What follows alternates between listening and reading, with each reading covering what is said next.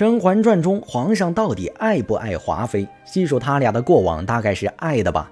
如果说纯元皇后是皇上心中的白月光，那么华妃就是皇上心头上的朱砂痣。这期咱们就来唠唠皇上爱华妃爱在哪儿。第一点，皇上在王府时就盛宠华妃。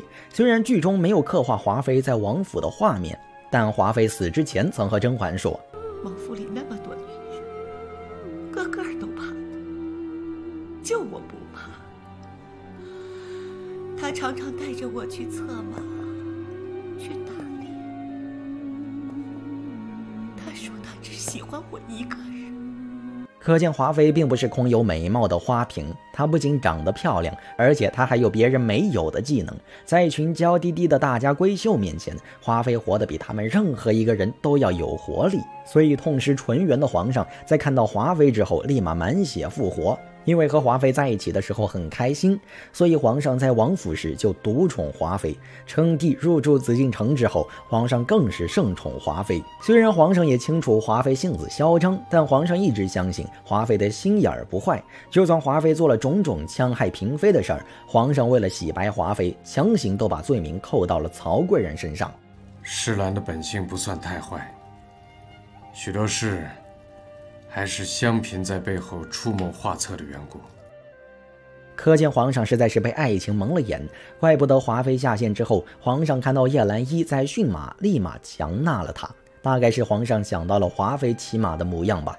第二点，皇上有愧于华妃，因为年羹尧的关系，皇上害怕一旦华妃生下阿哥或公主，前朝后宫联合会威胁到自己，于是皇上利用端妃害了华妃腹中的胎儿，而且还独自赐华妃加了麝香的欢宜香，导致华妃不孕不育。对于这两件事，皇上心里一直对华妃有愧，所以当华妃害甄嬛小产，跪在地上哭着说：臣妾也是失去过孩子的人，怎么可能如此心狠呢？皇上，瞧瞧皇上的神情，或许是想到当年自己害了华妃的孩子，皇上的心一下子就软了下来。他不忍心去责罚华妃，可为了给甄嬛一个说法，他还是禁足了华妃。禁足期间，皇上思念华妃，又爱着甄嬛不原谅自己，迟迟不敢去见华妃。好不容易甄嬛小产的事儿翻篇了，皇上借着华妃入府的日子，深夜去看华妃。朕是生你的气，忍着不愿意来见你。可是明日，朕记得明日是你当年入王府的日子。一个睡得比狗晚，起得比鸡早，忙于朝政的人，竟然还能把华妃入府的日子记得这么清楚。要说他对华妃一点爱意都没有，谁信啊？第三点，皇上屡次摆明自己和华妃的情分。甄嬛怀孕期间，皇上在碎玉轩和甄嬛唠嗑，唠着唠着，皇上说了这么一嘴：朕若不做这个皇帝，只是个富贵王爷，有皇后这个贤妻，你与世兰两个美妾便足矣。明眼人都知道甄嬛与华妃不和，皇上当着甄嬛的面这么说，除了甄嬛觉得膈应之外，还说明华妃在皇上心中的地位非同一般。除此之外，当华妃被曹贵人告发，太后询问皇上怎么处置华妃的时候，皇上还心心念念着自己和华妃的情分。儿子与世兰到底是多年的夫妻，总有恩情在。听听这重点词儿，多年的夫妻。要知道皇后作为中宫，活了一辈子，得到的是死生不复相见。甄嬛陪皇上经历了风风雨雨，最后得到的也只是重要的人。在外人看来是个花瓶，啥也不会的华妃，到头来还能得到皇上夫妻一场的情分，这还不能说明华妃在皇上心中的分量吗？最后咱再来看安陵容怀孕封妃时，甄嬛为了膈应安陵容，特意让皇上给那些去世的嫔妃加封。皇上第一个想到的就是华妃。年羹尧与隆科多都已伏法，朕也不想落个苛待后宫的名声，就封华贵妃为皇贵妃吧，也算是尽朕的一份哀思。这大概就是刻在 DNA 里的思念吧。对他人来说，华妃坏事做尽，是个恶人，但对皇上来说，华妃却是不一样的。华妃会按照皇上的喜好布菜，皇上今天多吃哪道菜了，少吃哪道菜了，他都记得一清二楚。华妃敢对皇上使小性子，敢冲皇上说今晚要是走了，就别想再进翊坤宫的门。或许就如甄嬛所说，皇上大抵爱过华妃，但这些爱都被华妃耗尽了。因为华妃有军方背景，注定她不能有孩子；因为年羹尧功高震主，注定皇上容不下她；因为皇上爱权势高于华妃，因为华妃心气高，不愿苟活，所以注定了他们只能走到这一步。如果皇上是一名寻常公子，华妃也只是一名寻常女子，大概他们的生活也是鲜衣怒马，好不快活。三阿哥近日如何？哦，听说三哥在为皇额娘的事向皇阿玛求情，结果遭了皇阿玛的训斥。知道三阿哥的情况不乐观之后，甄嬛立刻提醒四阿哥：三阿哥是皇后抚养的儿子，如今皇后被责，你也要与他少来往。表面上甄嬛是好意提醒四阿哥不要和三阿哥走得太近，免受牵连，实际上甄嬛也在暗示四阿哥，三阿哥作为皇长子又是皇后的养子，不管他能力行不行，他都有可能成为储君，成为你的对手。四阿哥很上道，立马回了一句：三阿哥与皇额娘互为依靠，唇齿相依，儿子明白。前一秒四阿哥还亲密地喊对方为三哥，下一秒便急忙撇清关系，称其为三阿哥，并道破三阿哥和皇后唇亡齿寒。可见四阿哥顺利接收到了甄嬛的暗示，因此四阿哥走上了给三阿哥挖坑的路。第二点，四阿哥赶在八王爷生日当天挖坑。由于四阿哥一直以来十分的低调，就算他背会了所有的功课，还要对外说不会。因此三阿哥先入为主，把四阿哥当成了一个很努力却没有天分的弟弟。于是当四阿哥说他去宗人府看了八王爷时，三阿哥惊呆了，这个傻弟弟怎么能去看八王爷呢？难道他不怕皇上发怒，他不怕皇上降罪吗？然而三阿哥这个实诚人并没有对外揭发，而是向四阿哥打听起八王爷的近况。那八叔近来如何？还能如何？削绝囚禁，生不如死。虽说三阿哥一直在长高，脑袋当摆设，和他娘齐二哈一样蠢钝如猪，但是三阿哥心底没什么算计，也算善良。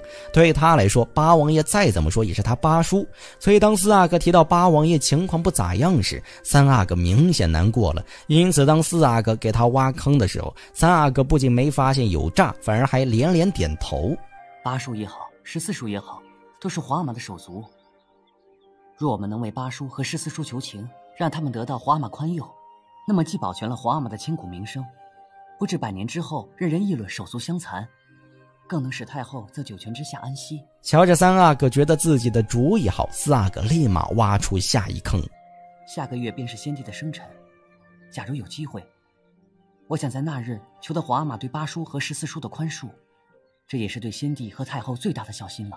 很明显，四阿哥口中的假如二字已经清清楚楚表明了自己没有这个机会，但是三阿哥有这个机会啊，毕竟三阿哥是先帝生辰的主办方管理人，他完全有机会向皇上求情。好，那日若得到机会，一定向皇阿玛求情，劝服皇阿玛。第三点，四阿哥暗示三阿哥的模板可谓是精准打击了皇帝的逆鳞。不管是皇上忌惮别人对自己的地位僭越，还是皇上心中不被太后疼爱的心结，总之三阿哥所说之处都是皇上不满之处。原本三阿哥筹办的先帝生辰已经让皇上对他改观慢慢感到欣慰了，结果三阿哥趁着皇上高兴劲儿，当场向皇上求情，替八王爷说话。八叔犯下大错，怎么罚都是应当的，只是先帝膝下诸子都是皇阿玛的手足，而臣想若先帝在世，一定想看到父慈子孝，兄友弟恭。一旁的苏培盛瞬间瞧出了不对劲儿，可三阿哥却一点也没看出来。皇上不高兴了吗？哪儿不高兴了？我咋没看出来呢？于是三阿哥这个傻憨憨再戳皇上痛处。太后病重时很想念14叔，而臣想若当时能让14叔出来的话。你14叔出来了，太后的病就能好了吗？